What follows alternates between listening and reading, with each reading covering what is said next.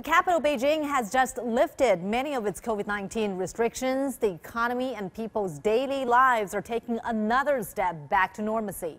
But some pandemic prevention and control measures will stay in place. And now let's hear the latest from our reporter Dai Kaiyi, who's been covering this in downtown Beijing. Hi there, Kaiyi. So what are the major changes as the city lifts restrictions? Yes, that's right, Mama. Beginning today, Beijing no longer requires negative test results or 2 weeks of health monitoring for those arriving from other low-risk areas in China.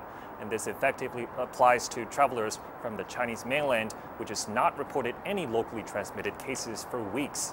And those rules began in late January when the travel rush started ahead of the Lunar New Year holiday. And travelers had to get tested again 7 days and then 14 days after their arrival.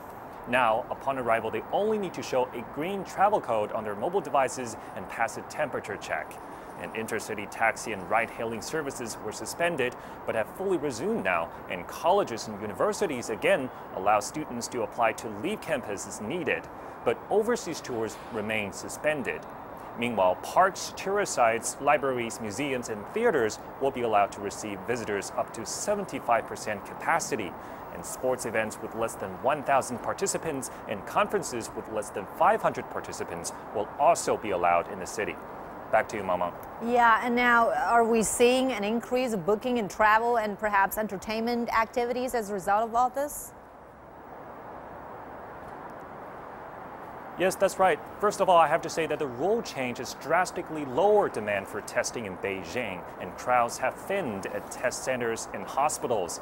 But patients at fever clinics, inpatients, and other key groups still need to get tested. And medical experts say the nucleic acid tests will remain a type of public health service. And bookings for flights to and from Beijing and hotel reservations in the city have risen sharply now that people can travel more freely. China has 2 public holidays coming up, and the traditional Tomb Sweeping Festival in early April and the International Workers' Day at the beginning of May. And those are usually travel peaks, so we're likely to see the same this year.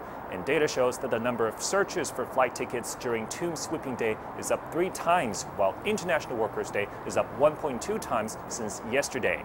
Until now, the number of bookings for flight tickets and hotel reservations for International Workers' Day has surpassed the same period in 2019. And tourism numbers will continue to look up as long as the virus continues to remain under control.